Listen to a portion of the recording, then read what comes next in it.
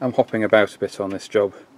I don't really want to go under the car at the moment, so I thought I'll have a look at the busiest part of the loom, which is the bit that goes under the dashboard. I'm pretty sure that one's wiper, and that comes out there. I'm pretty sure this one is oil pressure sender, and you can see that one goes down here, and there is a cable clip just here, but to get to that I've got to get the fuel filter housing off, which is slightly annoying. The one I'm a bit confused on just at the minute is these, as far as I know, are the coil wires, and there's two of them, but when we took the old wiring off there was only one on the coil. So on the coil here you've got a wire coming from here over to the distributor, and then you have the other post which did have a wire connected to it, and that doesn't match what this is, which says that probably what was in the car was wrong, which wouldn't surprise me. So I just need to figure that one out. It'll be something straightforward. And of course the next thing to do is get some grommets in, because there are no grommets at all. This one disintegrated, that one didn't exist. This job just continues to be frustrating. So I've already done that side, and I'm fairly confident that's correct. All the wires that come out are the right colours for what I'd expect for where they go to, so that's good. That's where the wiper motor lives. This side has been a little bit more problematic because I have no point of reference. Everything here was just messed about with, and what we've been doing, because we don't have any other sort of clues, is going with where things felt like they wanted to go and how it was done when we got the car. So this hole here has the speedo cable, which is the thicker one, and the capillary tube for the temperature sender coming through it, but I don't think that's correct. And the reason I don't think that's correct is I've been fighting with this wiring loom, and I was trying to get all the wires that connect to the voltage regulator through this hole, and they just wouldn't go. And I sat back and had a think and a proper look and realised that's because the wires for here go through that hole, and these wires are the ones that run down the steering column. They're actually clamped onto the steering column originally. So now that I've got that routed, it's highlighting other issues. This is not a job I'm particularly enjoying, I'll be honest. I'm actually hating this a little bit.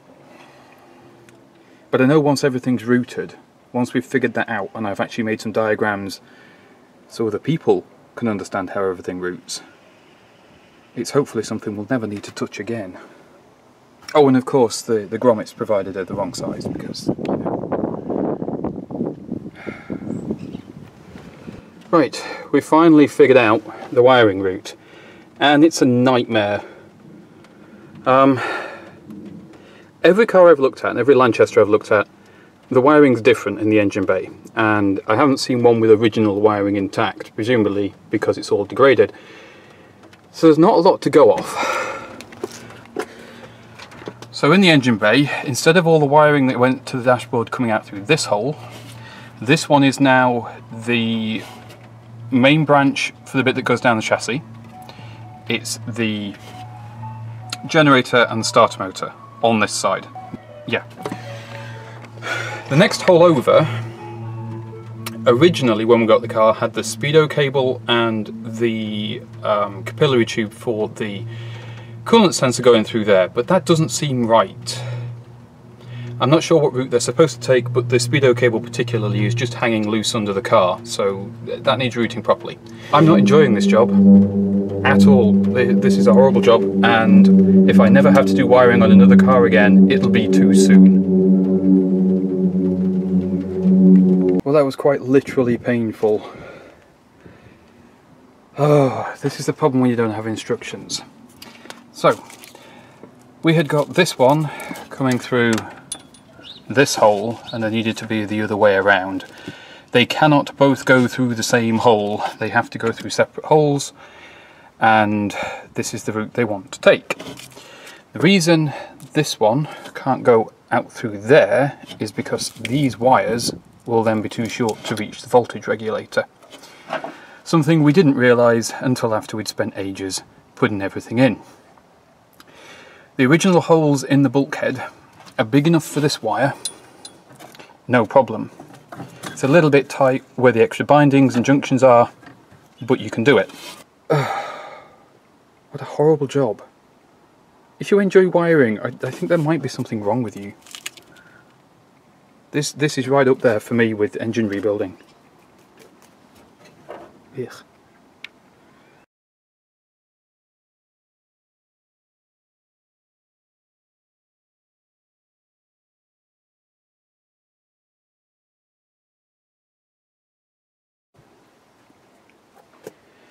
Well, that took some figuring out. We are getting there though. So up at the bulkhead here, all of these loose wires go into voltage regulator. And then these here branch off for the steering column wiring, or rather the wiring that runs along the outside of the steering column. So this goes to the front lights basically, and the horns, and that will connect up with this. I'll go through that in a bit. Down here I think this is a branch for the horns, not 100% sure. And we've got wiring for the dynamo and for the starter motor. The wiring route's a bit strange. You can see it's disappearing off here into the inside wing. I'll show you on the other side because it's much the same. So you can see there it disappears off into the inside wing. Now before, all of this wiring was replaced, so I couldn't trust the wiring route, so I've used common sense. On this side, passenger side, you can see it's coming out the same bit, and that goes up to there. That's where the horn lives, so I'm pretty sure they're the horn wires.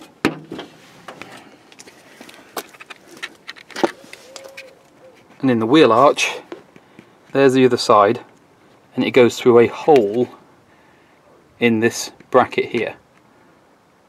And that hole, there's one that side and one that side. So the wiring goes through there, and then you have the branch off for the headlights, which is held up in the wing support. That there is a wire clamp, which I will do when I've got the headlights off and ready to be wired. And then that wiring runs up there. Now the thing I haven't got installed yet is the side light wiring. I'm not sure which section that is, so I'll have to dig that out. So you've come from the engine bay through into this box section, branched off for your headlights, and then across and down.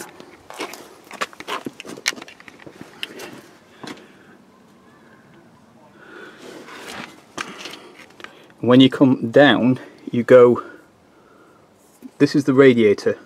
Or rather, this is the bracket where the radiator sits, and the wiring loom wants to sit here. Now originally, when I took the wiring out, it was cable tied to this, but I wonder if it's supposed to be on little P-clips on these bolts here. That would certainly make sense. And that runs all the way across to the other side, and you have a branch off for the starter tube, and then it's branching off to the column and everything else. So it's a bit fiddly, but once you've actually figured it out, it's not that bad. And there doesn't seem to be any points where it's going to chafe, and it seems to be out of the way of any road dirt and stuff. So fingers crossed.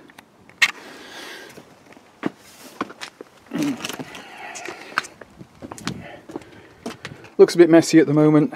Once everything's all connected up, it won't. It'll look a lot better than that. The other thing that we're going to have to figure out is the correct routing for the speedo and the capillary tube, because of course now that we've gone through this hole here for the wiring, which was the only hole big enough to put the wiring through, it's not entirely clear where those other elements should go, and I don't think they were going through the right holes before anyway. So that one's going to be an interesting challenge to work out. This is a problem when you buy somebody else's project, you always end up faced with these issues. Got the back end buttoned up as far as I can go today. I need some bullet connectors, there aren't any provided, and I need them to connect up to those light units, so can't go any further with that. I also can't figure out which piece is supposed to be for the number plate light. It's kind of odd. This piece, I know this is the section that runs along the chassis rail, front to back, because that there is the brake switch. This is where it joins the rest of the loom. That's an earth point, and this blue one here, that's for the fuel sender from the petrol tank. So I know which piece that one is. What I can't identify is this one, which is just a single wire. Normally when they're in a black cable like this, it means they go on the outside, so this could be a main earth. I'm not sure. I also can't identify this one, which has a couple of sections of the black coating stuff and just bullet connectors each end. It's really long. So I don't think it's for the boot light, because having mocked it up on the car, it's much too long for that. It's about the length of the entire car. So that one's a bit strange. The other one that's a bit strange is I can't find any wiring for the side lights. I've got wiring here for headlights, but I don't seem to have anything for side lights. I don't know what that's about. My experience with this loom has not been a good one, I have to be honest. It's well made, but I don't know, maybe it's because I'm new to the process, I haven't enjoyed any of it. I found it stressful and literally painful at times, and not at all enjoyable.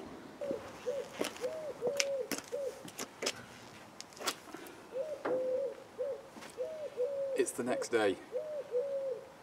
I must have spent about 8 hours yesterday trying to get my head around this in the foggy weather, and I was doing that thing where I was getting a bit sort of not seeing things properly because I've been doing it so long.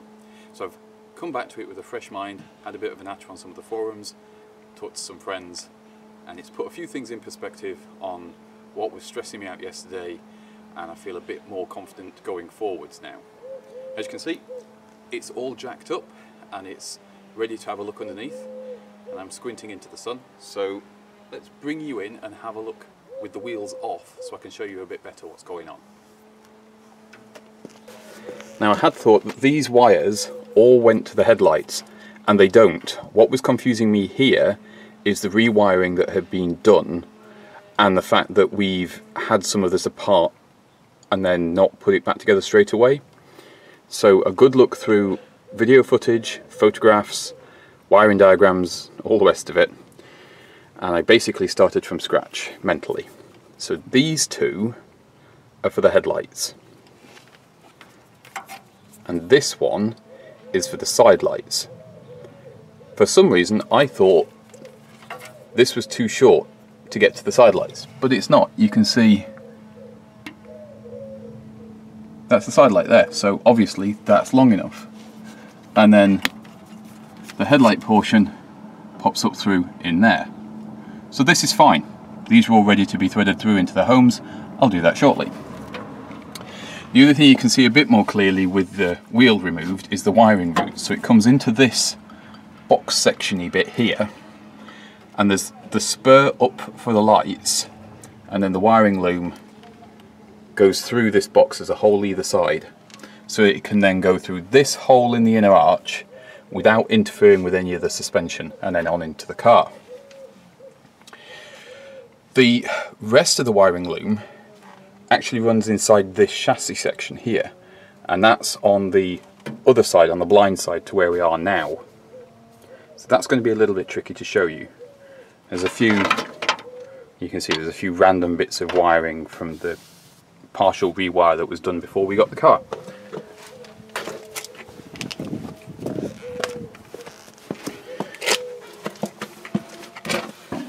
Here at the back, again, wheel off, you can see the fuel tank and the axle and the brake rods, and way up there is a fuel sender, and the wire runs from that to the cross member at the back behind the tank where it's cable tied on.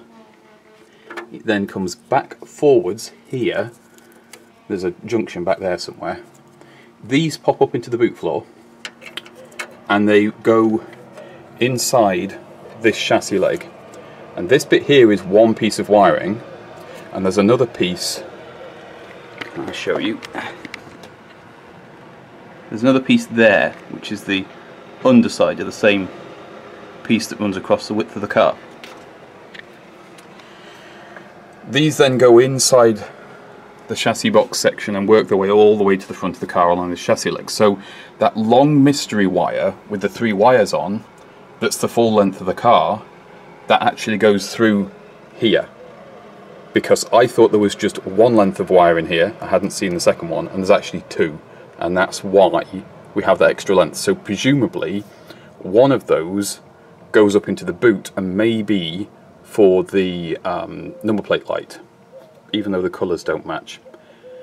But then that's one of the other frustrations, is the colours on the wiring diagram, the colours on the new loom and the colours on the old loom, they're not always the same. So it's like having 3 different manuals in 3 different languages, because I've been trying to decipher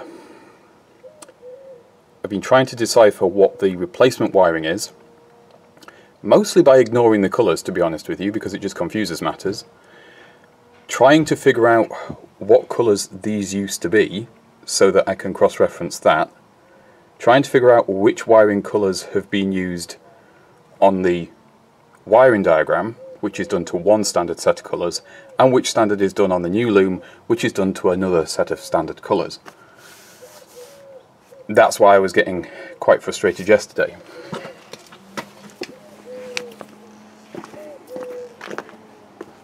Add into that the palaver that we're having up here with things not fitting, well, yeah. It's a wonder I didn't throw anything, really, to be honest. Up underneath the car, apologies for the lighting, I don't have much choice back here. You can see this is the inside of the chassis leg. There's the floor of the car. I found one clip just there, which is bolted on from the other side into what looks like a captive nut, but the bolt head looks, well, round, to be honest. So the tricky part's going to be threading this new wiring through all the various holes in the chassis, just to keep everything where it needs to run. I probably won't be able to show you this because, well, if I had a lift I probably could, but just me on the driveway on axle stands, not a hope. And there you go, I've got, safety is important, so axle stands on the chassis there, because ironically I can't actually get them in on the axle. But yeah, we're getting there. One downpour out of the way. I've just cracked this nut off here, and this is for the fuel sender. So disconnect this to put the new wire through.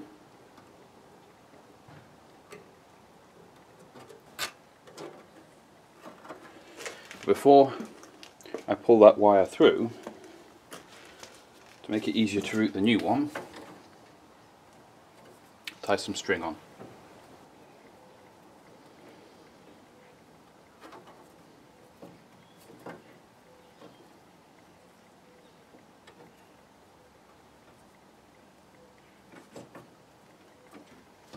That just means as I pull it through, when I get the new wire, it will just follow the same route.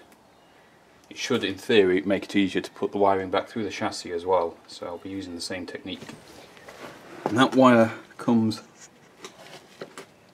down the back of the car, you can just see it here, and then there's these what are effectively metal cable ties just on this tube that runs the width of the chassis. So I need to undo those, and then I can unfeed the wire and feed that string through after it. That was a nuisance to learn, got the clamps off easily, but this wire is held in with this clamp here, which supports the petrol tank, so I've got to slacken this off, which is really rusty, and then I can feed this through. Wasn't expecting that. Once that is free, it pops out back here where you've got the two bits of the loom, and then I'll be able to unpick that a lot easier. It's one of these kind of jobs. You're laying on your back, you've got ring spanners that are a really specific shape so you can clear everything and you can't easily see what you're doing. But it is coming undone surprisingly easily considering how crusty everything looked, so I'm quite surprised about that. These are 5/16 BSF, and these are the only two spanners that size I can find that I've got, which is lucky. Trying out my Diddy tripod for this one. So I've got the jack lined up just with this curve of the tank because that's the strong bit, and I just need to lift the tank a tiny bit.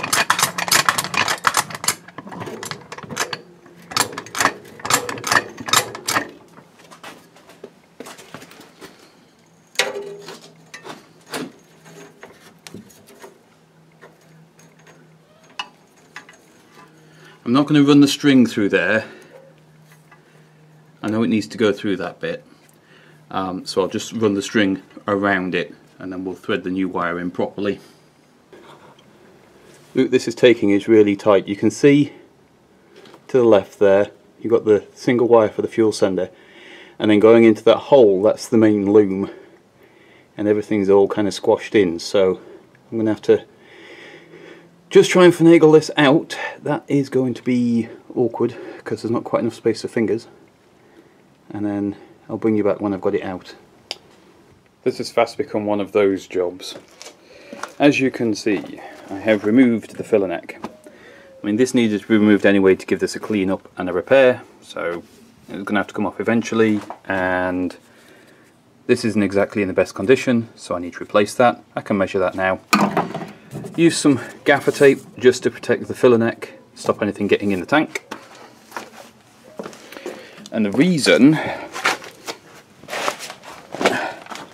the fuel tank needs to come off is all the wiring here, where it goes down the side of the tank, because it's all in and out and all over, the tank is basically jamming it in place. I need to be able to pull the wires this way, and I can't do that with the tank in place. So thankfully the tank's fairly easy to remove. There's just two bolts. Let's see, where are they? Yeah, so you have a bolt there and one in the similar location that side, which I can't show you because the exhaust's in the way. So I'm going to undo those, and then I should be able to wiggle this out and drop it out the car, and then I should be able to get access to the wiring. This is what's been taking so long with this job. It's figuring out where things go and how things are supposed to fit and what you need to take apart to do it, because, well, the wiring's one of the first things to go in the car, so yeah, not fun though. I've got my mate Jack helping me underneath the car,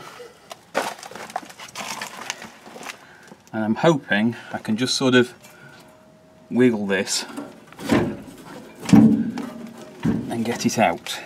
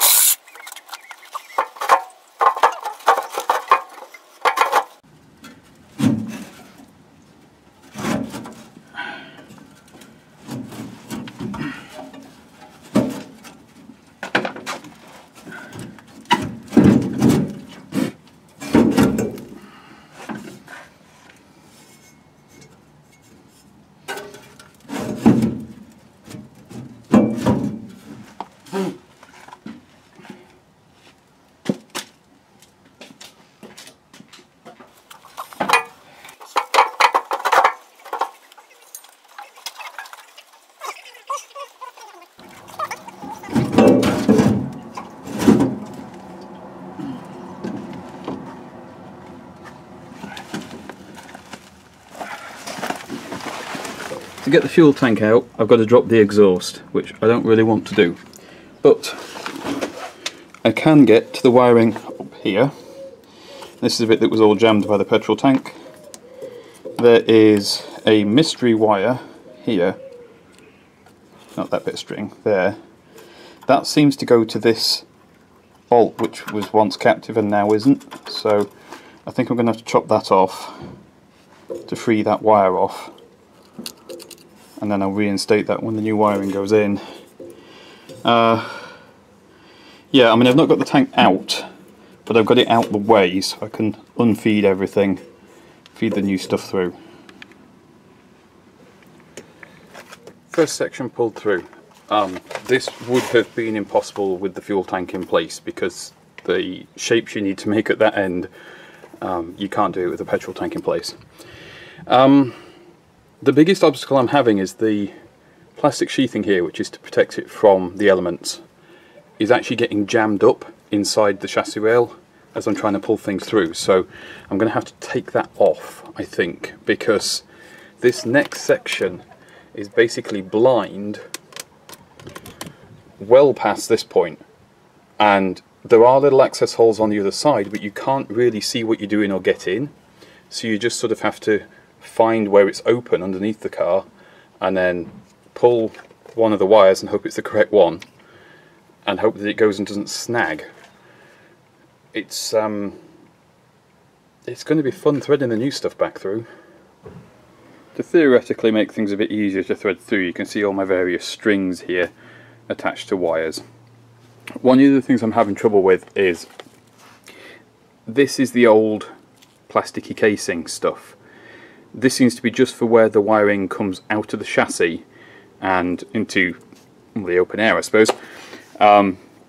What I'm finding is as I'm trying to pull the wiring through, it's bunching up and getting stuck. So I chopped it off the old wiring because it's obviously not needed, and hopefully that will help things move through a bit smoother. When you're inside the car, you can sort of see, it's a bit tricky because there's not a lot of space and the sun's right in the wrong spot, but there's these little holes all on the inside of the chassis leg. This gives you the access to see where the wiring's going, and it's tricky. It's really, really tricky, and it's like that until you get past the axle stand, and then it opens out into just like a U-channel and is a lot easier to see the wiring. Obviously I can't record this while I'm underneath here because there just isn't the space, so I'm going to keep getting mobbed by seagulls apparently. I'm going to keep wiggling all of this out until we get to something like a reasonable spot with it. I'm making some progress. We've now got the harness halfway down the car, which is really, really good. Now then, one of the things you have to be aware of is there are these clips, and these go into the chassis rail. You have one just in there underneath the body mount where the B-pillar is, and you have another one here on the rear body mount. It's just a little hole here for the outrigger. And I've been wearing goggles while I do this because the car has been showering me in dirt and rust and all the rest of it.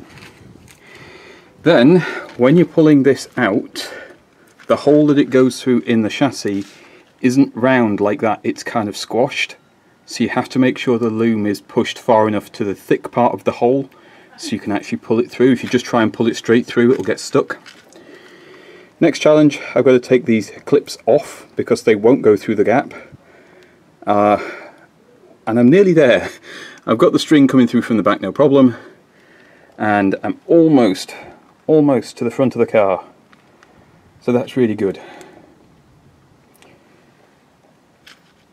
Oh, what a job.